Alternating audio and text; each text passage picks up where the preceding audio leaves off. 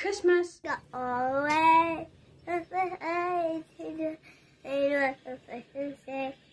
jingle bells, jingle bells, jingle all the way.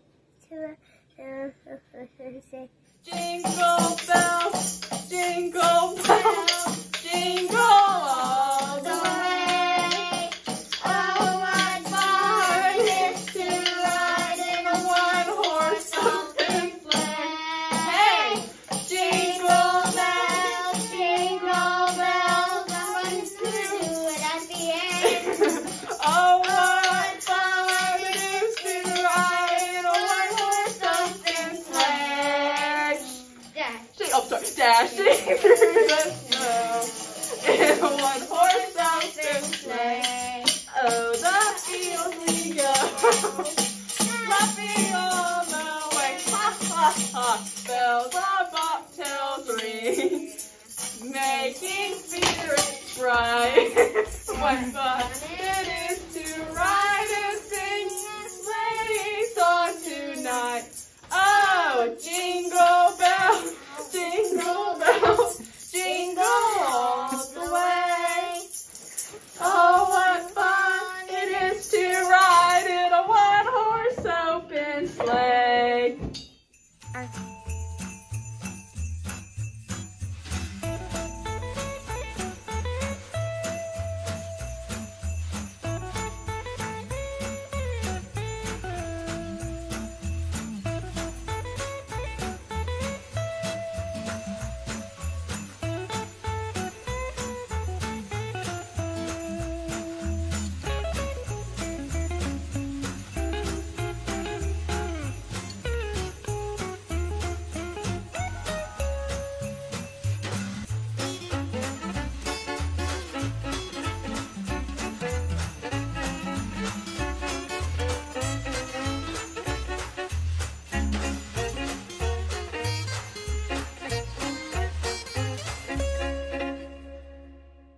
Merry Christmas.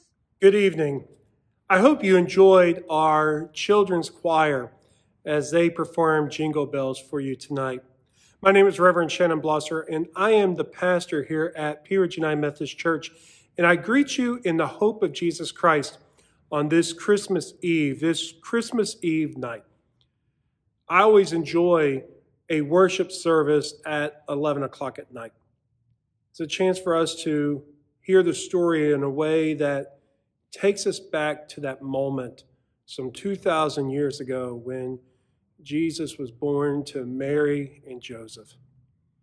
It's a beautiful night, and I always enjoy just that beauty of walking out of the church and knowing it's Christmas morning. And so tonight, this online service is intended for us as we're at home, perhaps putting together the last of the Christmas gifts, making the final wrappings, or maybe just sitting with a cup of coffee or hot tea and just enjoying the night.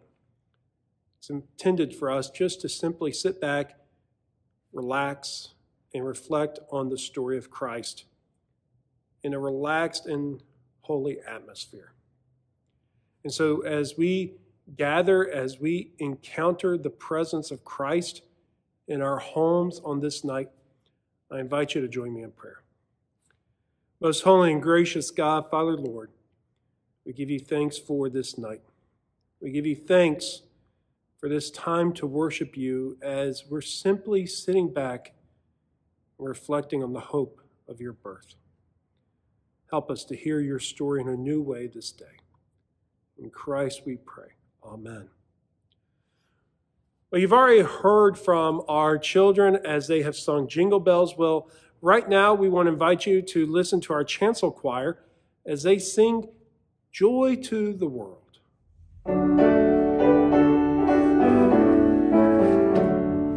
Joy to the world.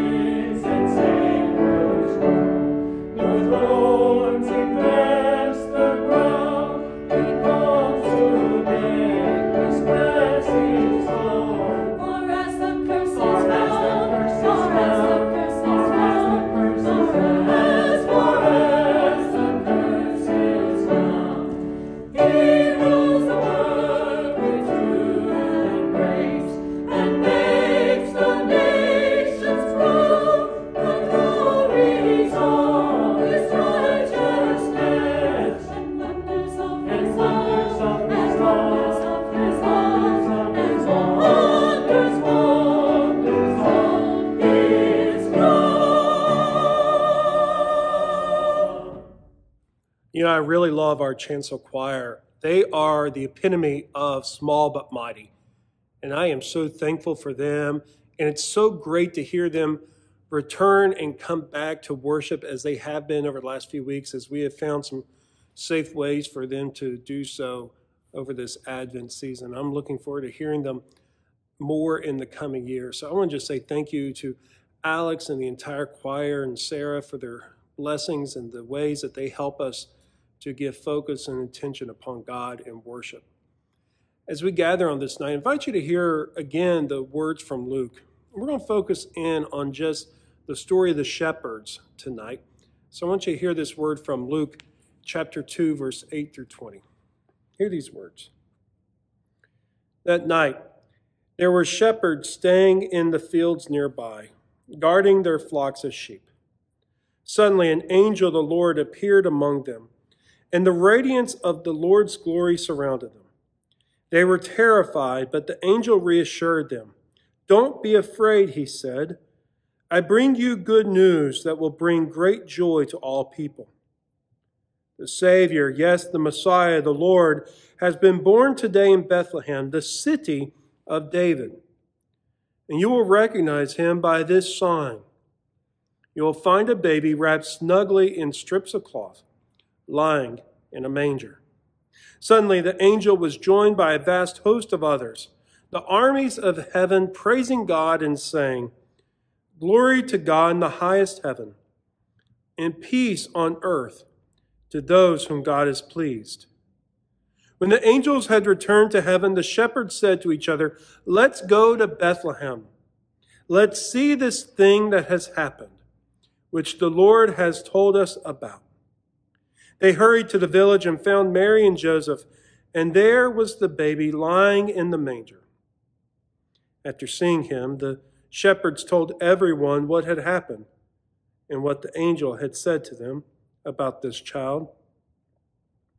All who heard the shepherd's story were astonished, but Mary kept all these things in her heart and thought about them often.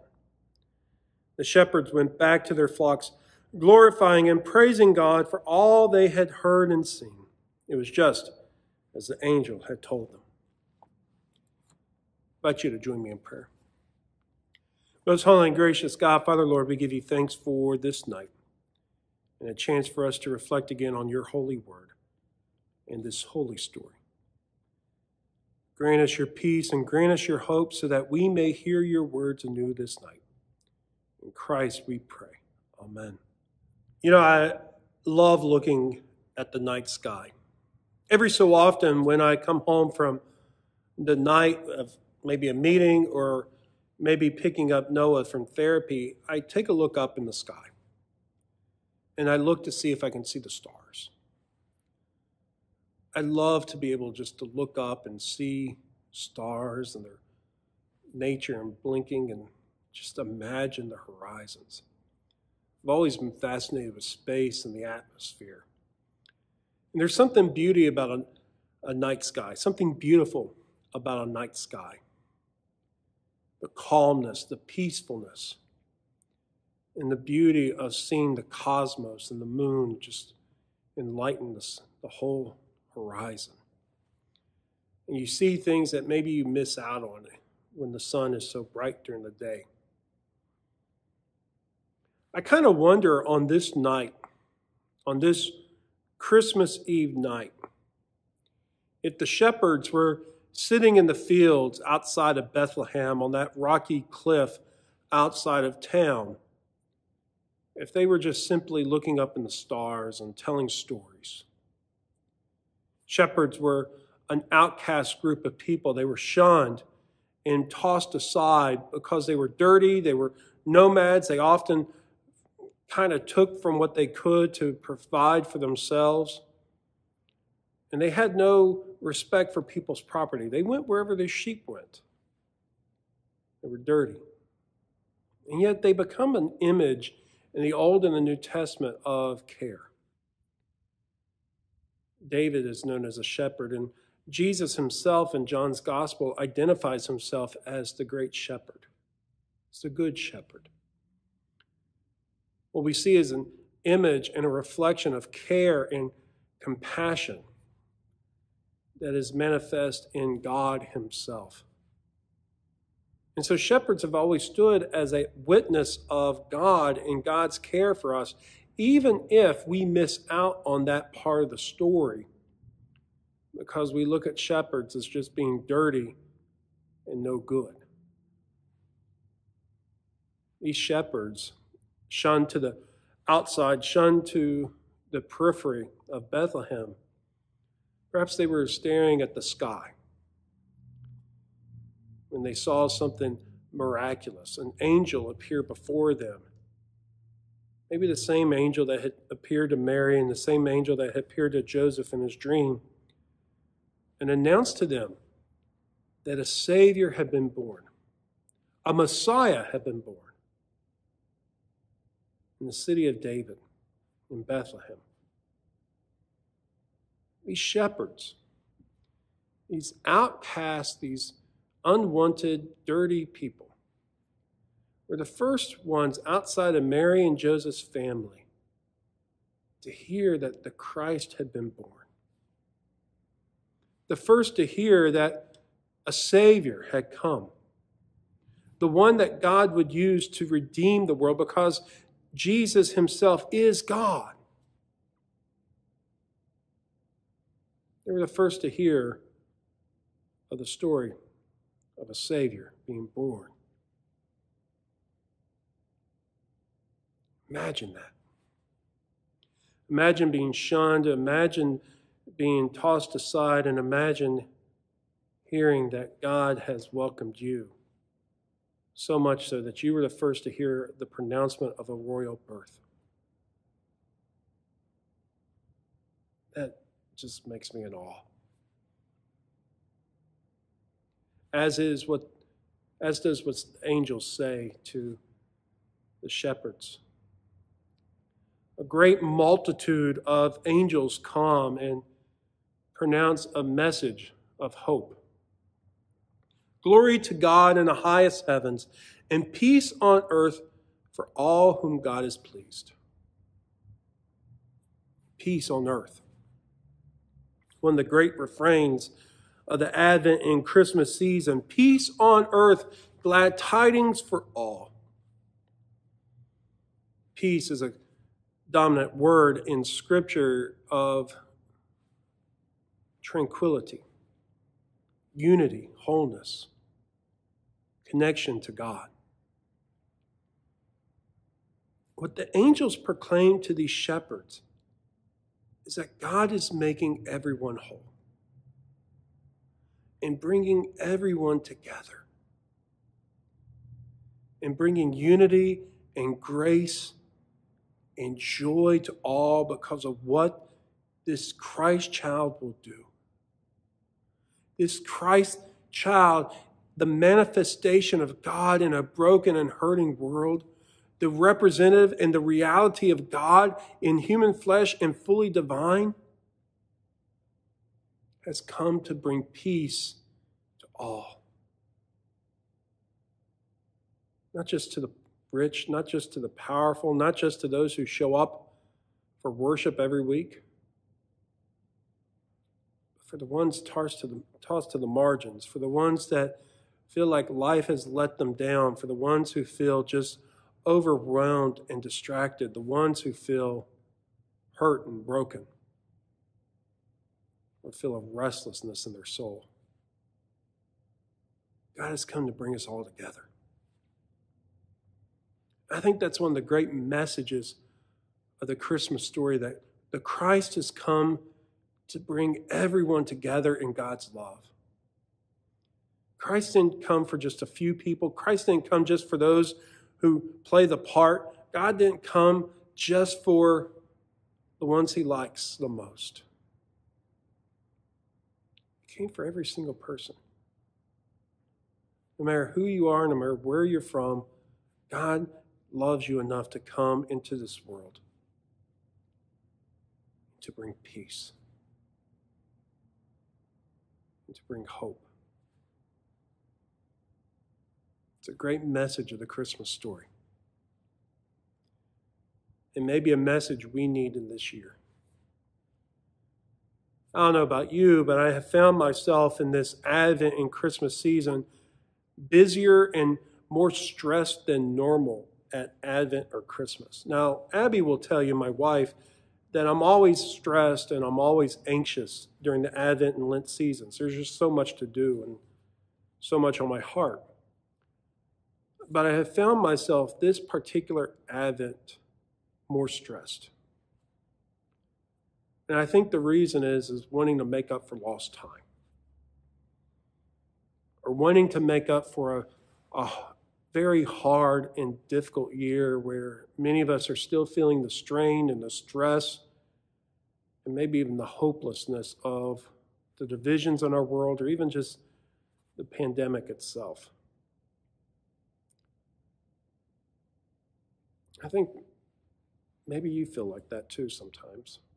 And I wonder if you feel like that sometimes too. If maybe we've just been so busy this year that we're just trying to make up or maybe even distract ourselves from what's going on. But you know, the message of the Christmas story is that Christ has come to bring hope to every person and to bring peace to us all. Not by what we do, not by what we make of it, but by who Christ is. So on this night, on this day, no matter where we find ourselves, maybe instead of trying to make this the perfect Christmas, maybe we need to experience what Christmas is all about. That Christ has come to bring peace and hope in every corner of our lives. To bring us all together. And to remind us that we're all in this because of God. I don't know about you, but that's a hope I need to claim this Christmas night. That Christ has come to bring peace and bring us all together. Will you pray with me?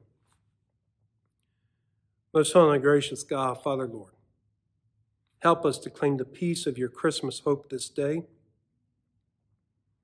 and in our lives together. Help us to hear your peace that has come to bring us all together because you have come. In Christ we pray. Amen. One of the great joys of this night is to listen and hear Silent Night sung. And as we conclude this night, as we conclude our time together, I invite you to hear Alex Lee and Emily Clover sing Silent Night for you.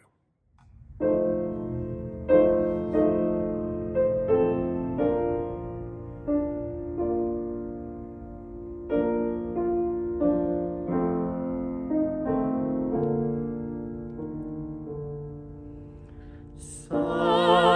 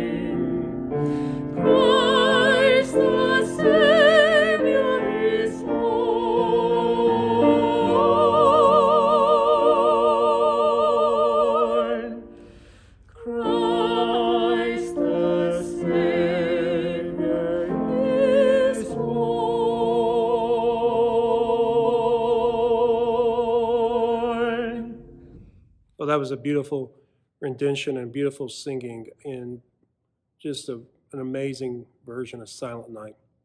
Well, I hope that this has been a beautiful time for you and a time of reflection and hope. I'm so thankful for you to join us, whether it was Christmas Eve night or whether Christmas morning or sometime through the weekend. I'm so thankful for you and to be able to be with you on this Christmas season. And as you celebrate the birth of Christ and the hope of Christ, know that God loves you. Know that God's peace is with you. And know that the hope of God is eternal and with you always. Know that God's peace and joy and love is here for everyone. And go in the name of the Father, the Son, the Holy Spirit. Amen and amen.